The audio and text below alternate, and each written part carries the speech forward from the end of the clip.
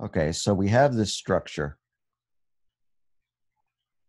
We called the structure whole name, and it consisted of 3 bits of information, right? First name, last name, and middle name.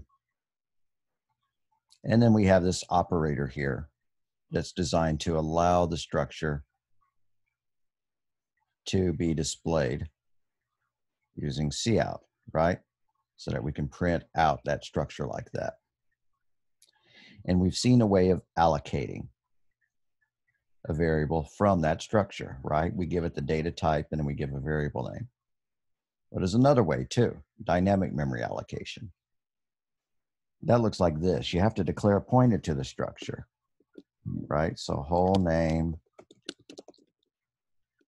RP, good enough.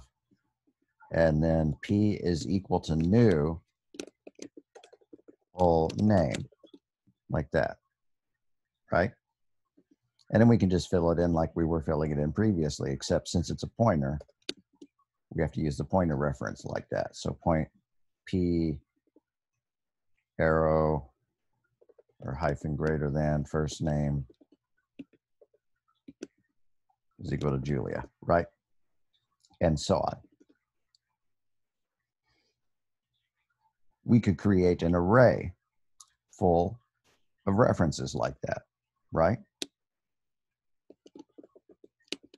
Full name star, and we're going to call this people. And we want room for 3 people in it.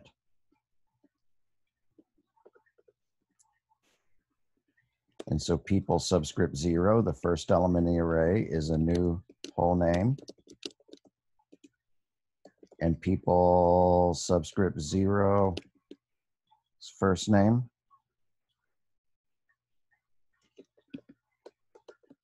Abe. And we could allocate the second one, right? People subscript 1 is equal to new whole name. People subscript 1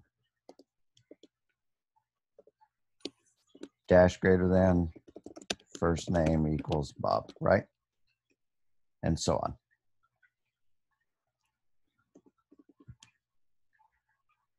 And whatever, I'm going to make one more just by copying and pasting and changing the 1s to 2s, right? And it's going to be Carol. Okay, so we have a data full of pointers now, pointers to elements of the structure.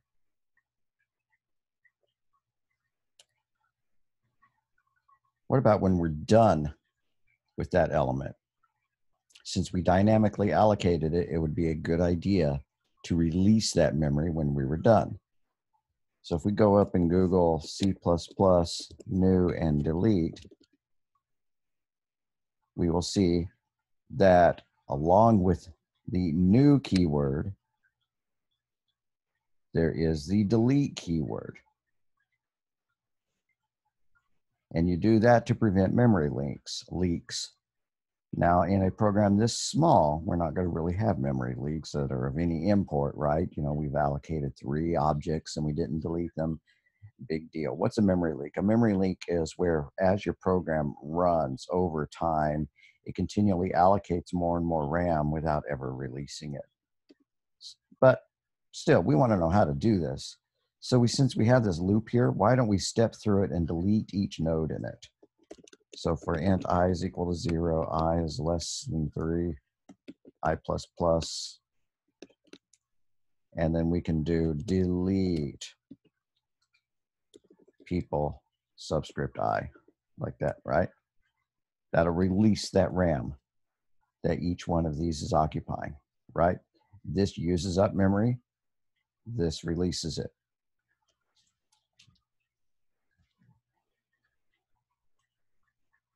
And we don't even have it printing anything. And ooh, it threw an exception. What exception did it throw? I accidentally clicked past it, so I didn't get to see it. See if we can figure that out. Run it again. Click to stop. Read access violation.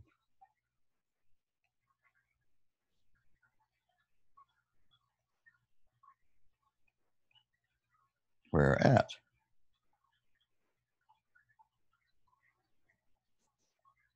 call stack, line 75.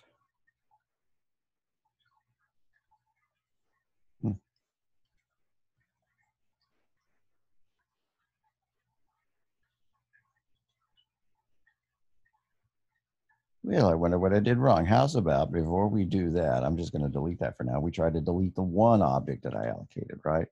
Because I did allocate one object and I'd like to be able to delete it. So let's see if we can delete that object without it crashing.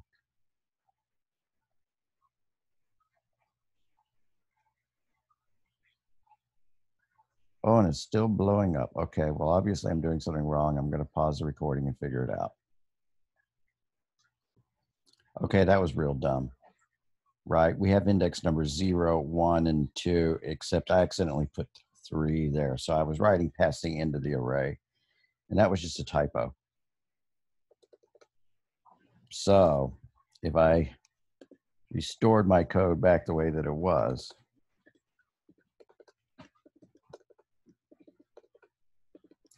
my little for loop to release it all, right?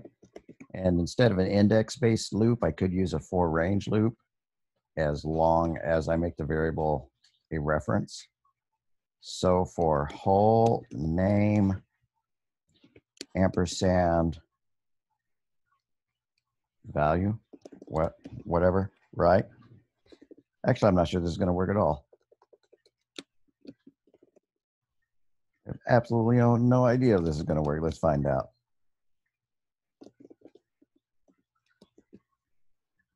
Yeah, I'm seeing errors here.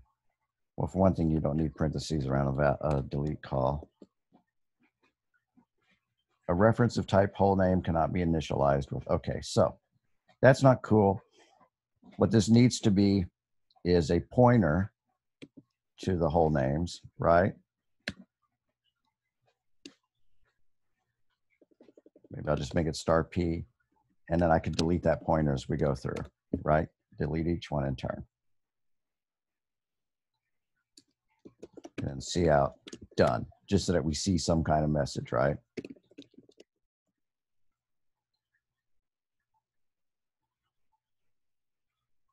All right, and so it's done. Okay, so what did we do here? Allocate an array with 3 pointers to whole name objects. And then here, what are we doing? We're allocating the objects and placing their references, well, their pointers in the array. How are we allocating the objects? With the new keyword, right?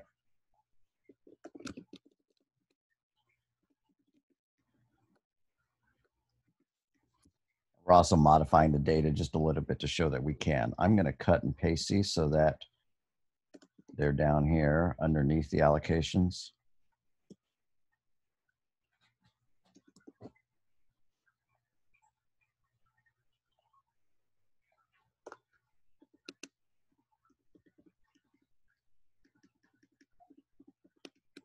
Now, did we have to allocate it like that? Did we have to allocate it as an array of pointers?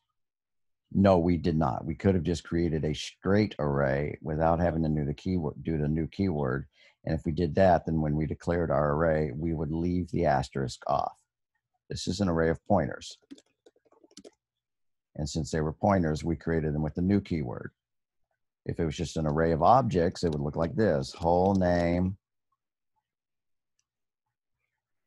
I don't even know what to call it, crowd. It's a crowd of people, right? 3 of them. Now we already have 3 objects. So if we want to change one of them, we want to change the last name of one of the first one, crowd subscript 0 dot last name equals Williams, and crowd subscript 1 dot last name, right? Whatever. Is equal to Johnson, and crowd subscript 2 dot last name is equal to Samson. How about these boring biblical sounding names? All right, there we go, right? So this is a little bit easier to do this. This is an array of whole name objects.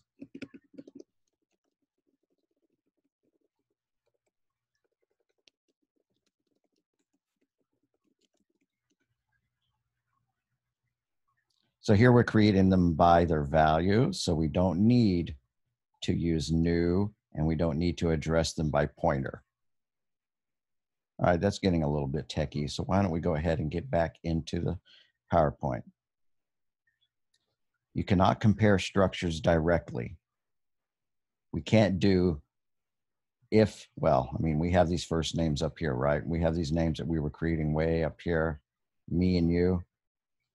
This won't work. I can't say if me equals you. And the reason why is this is just checking what their memory address is pointing at. And it's not even letting me do it. It's giving me a complaint here. So what we would have to do if we wanted to compare is to write some if statements, like if me dot first name equals you dot first name and me dot middle name equals you dot middle name. And you see what we're doing, me last name equals you dot last name. And if all that's true, then we're the same, right? See out, we are the same. \n, else, see out, we're not the same. Exclamation mark, \n, end quote, semicolon. Put some braces here just to make it look like the other one. Okay. So you see what I mean? In order to compare the objects from that data structure, we had to compare all the elements. Now we could attach a function to that data structure. By the time we're attaching functions to data structures, we're turning it into what's known as a class. And honestly, a class and a data structure in this language are the same thing, except with one very important detail, and I'll show you what that is. If I change this to the word class because I feel like attaching some data structures to it, some functions to it, all of a sudden we have a gazillion errors. And the reason why is that by default, all of the members of a class are private. And so if we wanted them to be public, we'd have to stick the word public here. When something is private, you can't change it down here in the code. So like if I made some private variable and I don't even know what I'm going to call it, like prefix, like pronoun, like people like calling them prefix, like Mr. and Ms. and stuff like that. So private, I'll probably delete this afterwards, but anyways, prefix, because it doesn't make any sense to have something we can't change, right?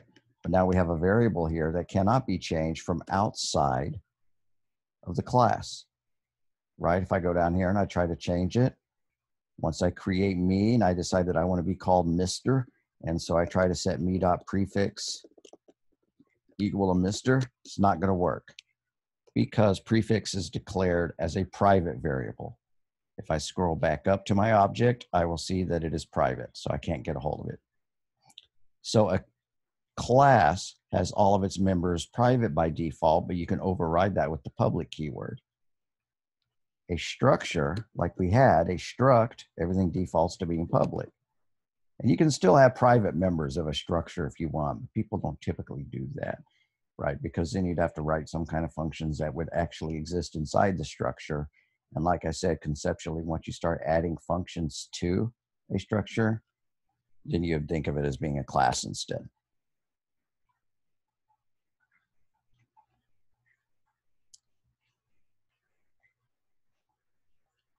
So initializing a structure. When you create the structure, you can go ahead and fill in those fields if you want, or you can do it item by item like we were. So here's some student, and let's just demonstrate it in ours. We're going to create one more person. So we're going to come down here and we're going to say, okay, I removed that prefix, so that doesn't work anymore, right? After this business of the pointers, well, why not up at the top? whole name, author. Let's look at the syntax for doing this. And we use the equal sign in the curly braces just like it was an array. And this, I don't know what Stephen King's middle name is. Let's go find out.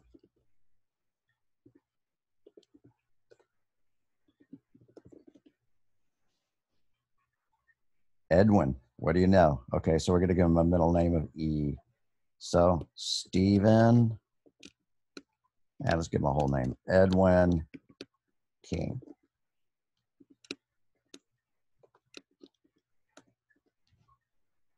So since the values are defined as being 3 strings, first name, middle name, last name, up here in our object, if I scroll back up, right, my members, first name, middle name, last name, I don't need this public keyword anymore because it's still a structure. Then when we create it, the initializer will fill in that and fill in that and fill in that. Or you can fill them in by name, right?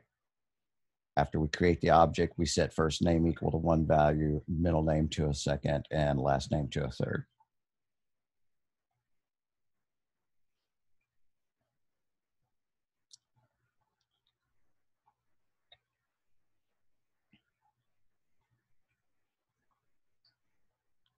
Arrays of structures. We talk about this. You can put structures in an array. Here we have, and this is a very important point, you can use arrays of structures to replace parallel arrays. What do I mean by that? Remember when we had month days and we had rainfalls? We could create a structure that had a month name in it and then a rainfall amount in it. Or say that we wanted to correspond people's names and their ages, right? One way that we could have done that in the past was to have an array called ages, right? And let's declare a variable const int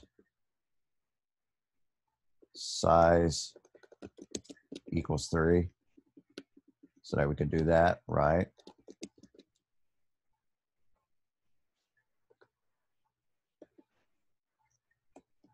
And then names would be strings, right?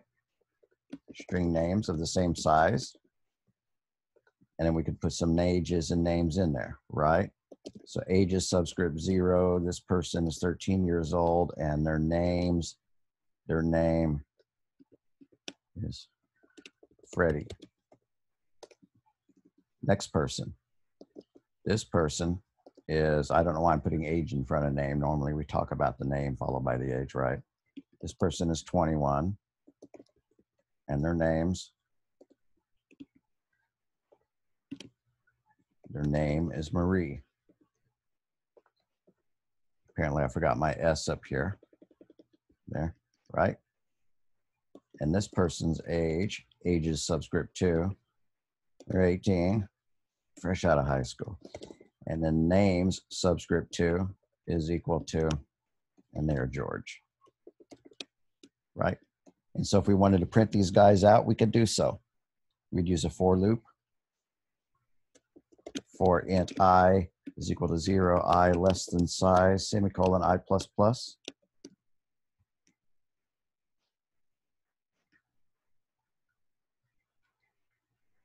And then we could see out the names at subscript I, followed by a space, followed by, well, here we go.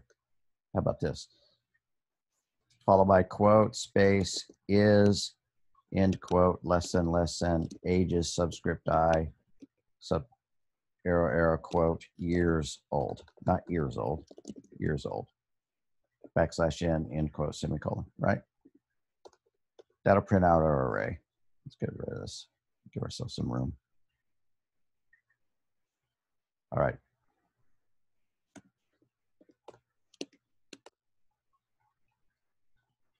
I'm going to put a system pause there just to make it stop. At that point.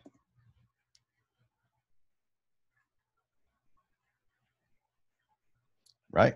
And so here we go. Freddie's 13, Maria's 21, and George is 18. Well, that's one way to do it. That's parallel arrays.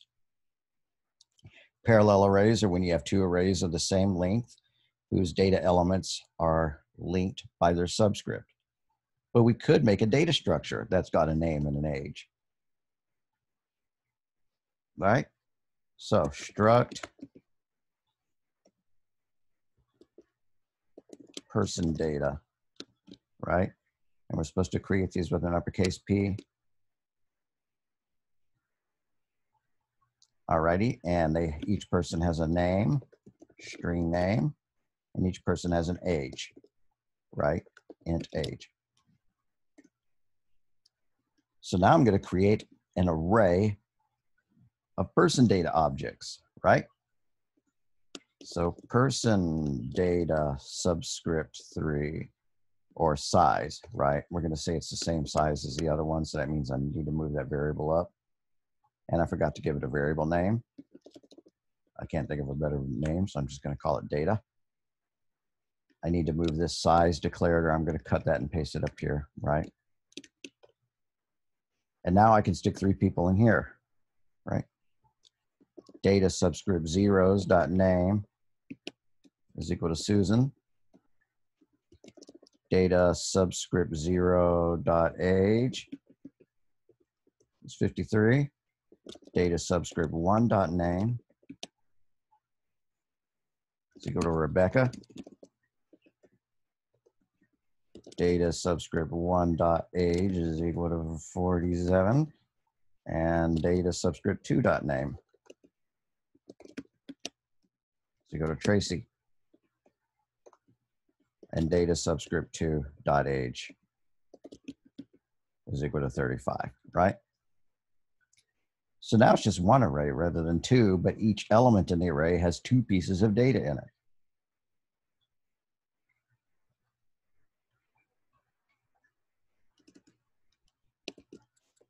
And then let's write a for loop that'll print it out. Let's use a for each loop this time.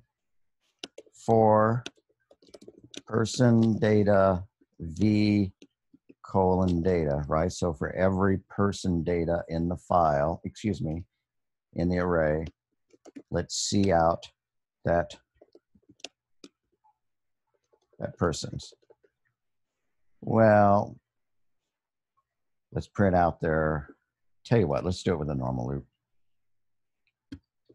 Int I is equal to 0, I is less than size, I plus plus, and we're going to see out their name.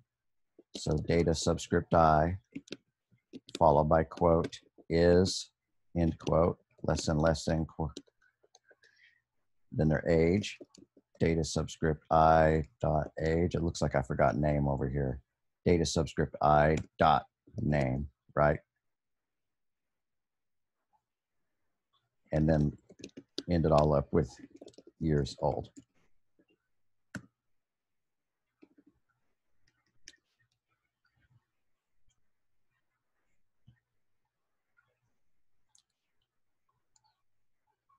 All right. And so Susan is 53, Rebecca is 47, and Tracy is 35. Guess after all that, we should see out an end L, right? So that it'll look prettier. I'm going to put a space here so it also looks prettier. There. Okay. Now I'm going to get rid of that pause that I put down here, right? Where was that? Right here. Okay. So what is this section doing? Use parallel arrays to track the names and ages of 3 people. That's what we're doing here. And here we're going to use an array of objects to do the same thing. Use an array of person data objects to track the name and age of 3 people. Did I put in plural down here when I described it? Names and ages? Yes, I did. So I'll do that here as well. Names and ages of 3 people.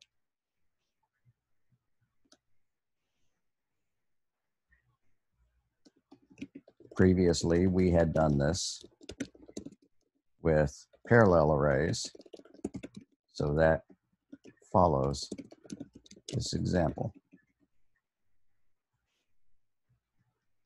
starting here, using parallel arrays.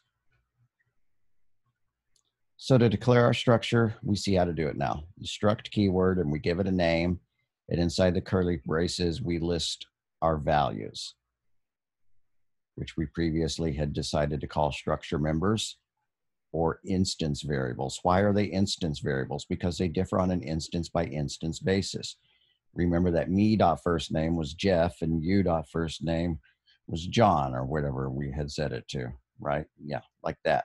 So one instance of this data has these values, Jeff G. Thompson, and another instance of the data has these values. So they change on an instance by instance basis. Instance is just a word meaning one object. So me is an instance and you is an instance and author is an instance, right? And these are all instances of the whole name struct. Whereas here we have 3 instances, but they're put into an array.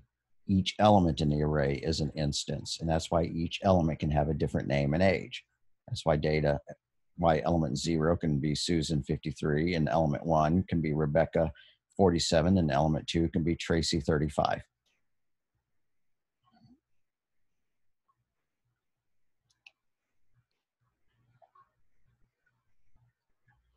Nested structures. I'm going to stop here.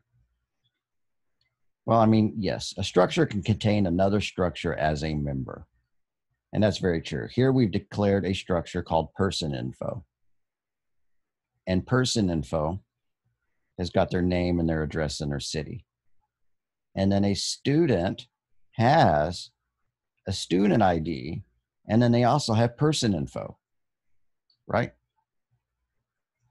So this is 3 pieces of data right there. And then we have a year in school, like this is my first, second, or third year in school, and we have a GPA. All right, we may give an example of that, but let's not do that now. All right, so I'm going to stop here.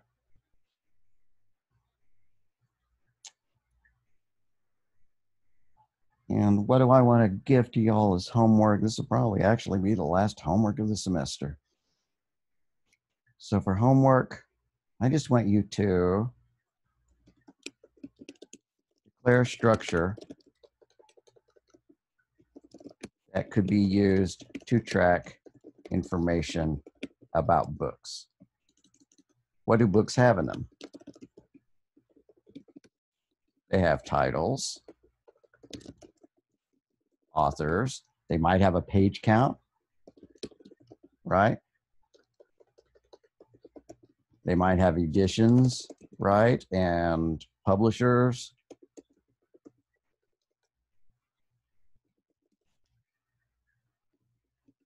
I don't know what you want to put in there. Come up with stuff, be creative. Put at least 4 member data members in it, in the struct. Now page count could be an int, but most of this stuff is probably going to be strings. So like an edition or a publisher or, you know, a year printed or whatever. Yeah. You can get some ideas just by going to to Amazon and looking at the information that they have about each book. Okay.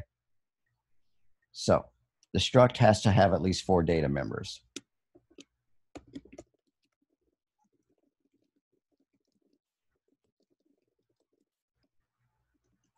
Once you've declared your struct, then in main, create 2 objects, 2 variables of that data type. What are we going to call it? Name the struct book, right, with a capital B. So then in main, create 2 book variables and set their values appropriately, right? like author J.K. Rowling, and the book is Harry Potter and the Cursed Remote Control, right? Whatever. So let's do that. Create two book variables and set their values. And then lastly, print the information out for those book variables. Now, I don't care if you get fancy and print it out like this, where we came up with this way up here. We came up with this. We did it like that. If you feel like doing it, that's fine, but you don't have to do that, right? There's lots of ways of printing something. We could just make a, print, going back for a whole name example, void print name. That takes a whole name object, const whole name, ampersand in, and just does the same thing, right? Just doesn't need to print the word hello in front of it. It's going to be the easiest function to write ever, because I'm just copying and pasting and removing the hello function. Anyways, you see what it's doing, right? We have a print name function that prints our object, and it prints the first name and the middle name and the last name. So instead, yours would accept a book and print out the book's title and its author and stuff like that. Okay. Hope that makes sense.